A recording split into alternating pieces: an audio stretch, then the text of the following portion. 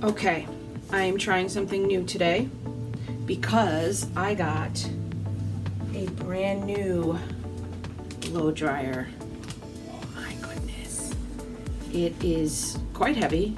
It is very, very pretty, and it is probably going to get covered in paint. But it has several settings and a lot more power than my old one that's probably at least 10 years old that I had been using and realized that it just didn't have the power that I needed it to be. So this is just a quick experiment.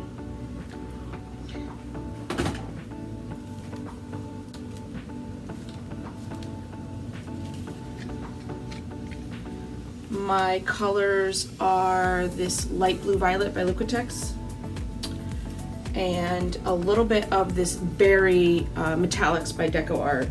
It has a little bit of another pink in it, so it's not quite as shiny.